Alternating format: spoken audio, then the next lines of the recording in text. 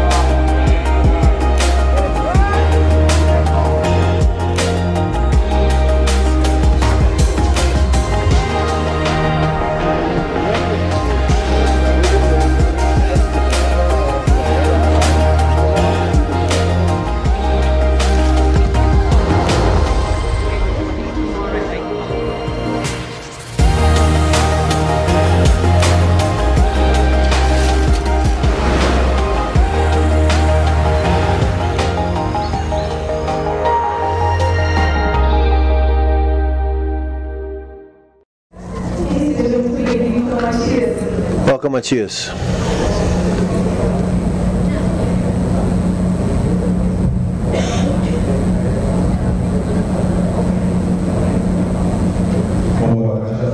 Good afternoon, everyone. First, I'd like to thank you for the invitation to share this protocol. I'm Machias. I'm the CEO of Cicb. We're a consulting company that seek to value natural capital and good practices in the field, connecting these practices in the field. And so I have a history in the beef industry. I worked in industry and export, and in 2019 I started working in sustainability. That's when we started the demands for traceability. Today I talk in the name of IDH. Is NatCap. We are implementers of IDH. IDH is an organization based in Holland or the Netherlands that transforms markets, making markets have a more sustainable commodity production. IDH is basically financed by European governments, basically the Dutch government, the Swiss and Danish government, and the Norwegian government. And IDH works in co-financing. IDH never places money itself into a project. It has the private sector to transform the necessary chains. IDH has more than 700 partners in the public portion, more than 70 programs, 12 sectors, 42 countries. Here we have some of the partners of IDH at a national and international level. I think that some of the impact of IDH has been working in some numbers, over 11 million, over 12 million metric tons of product produced sustainably,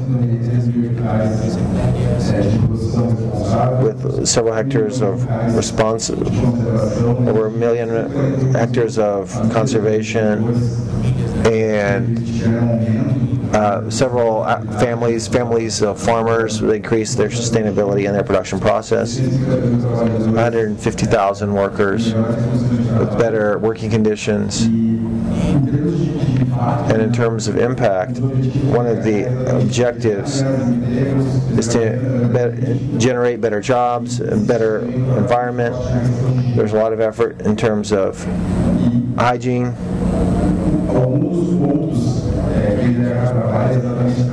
IDH works with governance and how we can organize private and public actors to resolve complex problems. For for leather traceability. This won't just be resolved by the slaughterhouse or the cannery or by civil society or the importer. We need to sit everyone down and find the solutions together. IDH does this work to join together organizations, bringing resources so that these innovative solutions can be placed into practice. We have a photo of the team. Paulo is here, representing IDH. This is the newest in IDH, specialist in protocols. It's a big team. IDH also works with lots of partners. They don't necessarily implement the program, but they have several partners that work with IDH. We're one of them, and we have several here that work with soy. Kumachica, Association of Farmers of Mato Grosso, it's a partner of IDH, and the CAF program. Cicb and others. Jaconia, which is an organization that works with organic cotton in the Northeast. There's a lot of cooperation with partners that are implementers. An important part of IDH is the effort to change the territory. We don't just work on Farm A or B. We look at a city, a region. We have long-term objectives where you'll have either a resource or a different contribution, and IDH connects these activities both with buyers and investors. It's one example is support of a strategy in Mato Grosso, a strategy with over 10 years. It's been working with the Mato Grosso territory and the pillars involved. It's a long-term strategy in the state of Mato Grosso to produce more and more sustainably and with social inclusion. Here we have some examples of regions where IDH works. IDH has what we call a pact. There are PCI pacts. We take this strategy and put it into a region. We have various regions in the state of Maranhão. It's semi-arid, and very soon we'll have a PCN in the state of Pará. Co-financing projects where the IDH enters along with a private partner to finance a project. A program cultivating sustainable life, a program to support sustainable soy, and here we have a CAF program. And CAF is interesting because it's a place where IDH goes, the farmer goes and asks questions about environmental issues.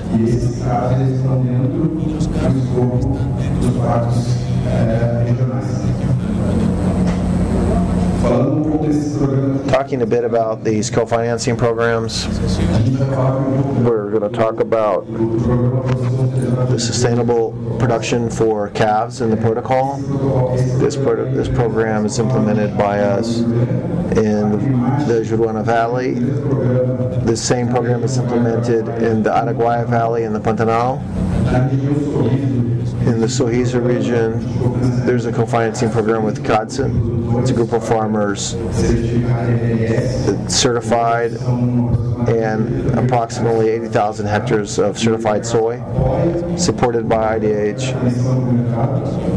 along with the market connection. And there's also support for the program Nosso Leite within the Juruema region of Mato Grosso. Speaking a bit about the program, and some of the challenges of traceability, we wanted to say that the program is a pioneer. It's been implemented since 2019 in Mato Grosso, and wants to support this. Today, this is part of the traceability process, and there's a bit of the marginalization of the farmer. He's a bit distant from this fatted calf that goes to the slaughterhouse. So we want to address this and support the producer for them to be more sustainable. Within the activities of the program, there's the production, environmental, land use, and traceability aspects.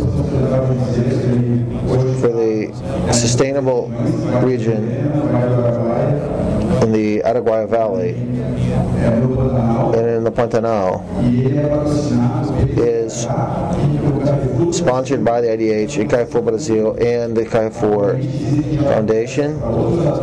There's also a conversation with other actors that want to provide resources for this program. Here we have some of the numbers. What we have as a result, we have almost 600 properties and almost three biomes.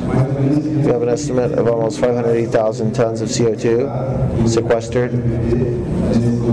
by these farmers, and a conservation of almost 190,000 hectares of forest within these properties.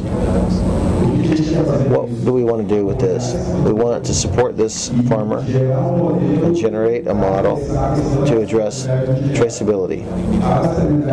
The traceability of indirect suppliers is very complicated. We've been talking about this since last year with the leather sector, especially regarding the importer in terms of traceability. Now they don't know about direct, they want to know about indirect. It's very difficult for us to reach indirect. There's various pathways for this within this. We have been testing models since 2019, and we believe, not necessarily the only way of doing it, but we believe interesting content is what has been tested. There's already a proof of concept, which generated the protocol, which we'll talk about. What does the farmer need? Handling of the management of animals, genetic management. What are the points of the program? We do a diagnosis of the property. We look at the requirements of the purchasing of cattle, and we support the farmer. And in the productive sector, we look at, then we go to traceability. What do we list as a property? An IDH, which is to create new models, and IDH has the resources to test these. And so, what have we been trying to do in the program? Based on what is being implemented in the field, there's the protocol for sustainable calf breeding, which is already registered and approved. And this protocol was created based off of practical understanding and practical effort within the properties. The program has been serving as a test for us to create a way to look at traceability. When it comes to opportunities, we look at the private sector. Today, we have a traceability system that's very advanced, with control levels in the tanneries that are impressive. People say that we've been marking leather with a hammer for 100 years. Today there's a lot more technology, and the level of traceability control is to bring the industry together to give a incentive for this to happen. IDH, through these programs, are trying to test models and bring the private sector with it to develop solutions. When it comes to opportunities for companies, once again, how can we escalate this or scale this traceability? How can we understand the legal requirements applied? And most of all, how can companies participate in this type of solution? IDH, again, as an investment, it puts in the resources. How do companies buy cargo? How do they buy Jello? And all types of products that we have that are derivatives of the cattle, and they can participate in solutions. The producer receives all this with no cost. In our part of the project in the Jurema Valley, we have approximately 172,000 producers without costs, all part of the program. We've had approximately 10,000 animals linked in. These animals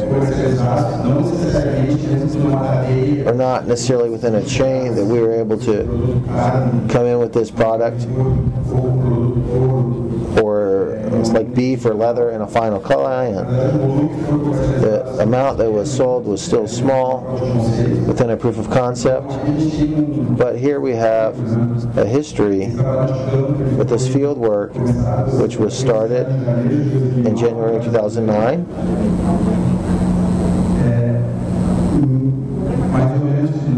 Then almost at the end of 2019, beginning of 2020, we elaborated the protocol and we put this in the CNA. In 2001, we did the first lot of this beef, traced since the origin, a small lot, small volume, but a lot in terms of the proof of concept. This was traced into the shelves of Carrefour in June of 2021 with an approved protocol. The protocol is the first and only approved for indirect suppliers. We're now giving it scale. And in 2022, we announced this traceability system using blockchain technology. What we're doing now is testing this at scale. We've been working with different industries in different regions, and we want to go beyond proof of concept and bring in scale. Is how to connect this calf to this, because this is something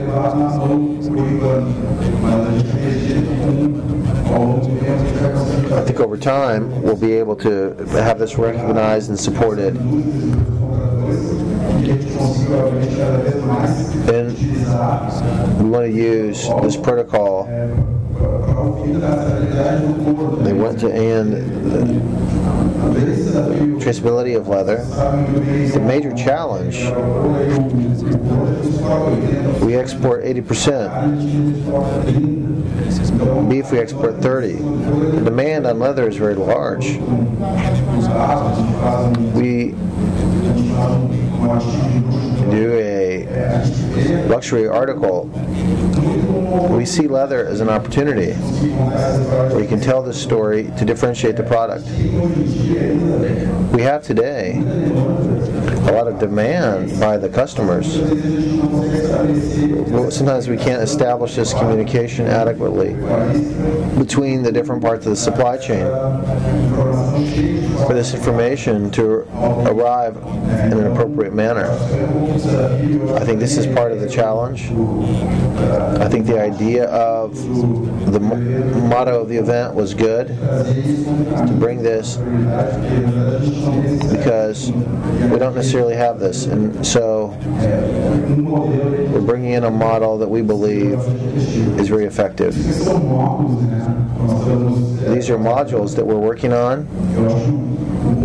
I think a main point that we have in the Sustenta program is that we're working on top of individual traceability. This is really important. We don't work with the issue of a batch or a lot. So we have this opportunity to work with a batch, but what we want is to develop this so we have individual traceability, then we have zero deforestation as well. We talked to some about the rules of, and it's very probable that the UK will accept products that's in conformity with the forestry code, not necessarily having to have zero deforestation. We have a very well-structured forestry code in Brazil. How can we tell this story? Bringing in mechanisms that are approved by third parties, and our protocol is once again registered and approved in the CNA. And what approves all these protocols is how can we transform this in an option, whether it be for the beef or the leather industry. How can we use this as a way to guarantee the traceability process, making these animals have accompaniment throughout their lifetime. I think in Initiatize, this is some of the message. I think it's a huge challenge in terms of traceability. I think that once again, the name of the event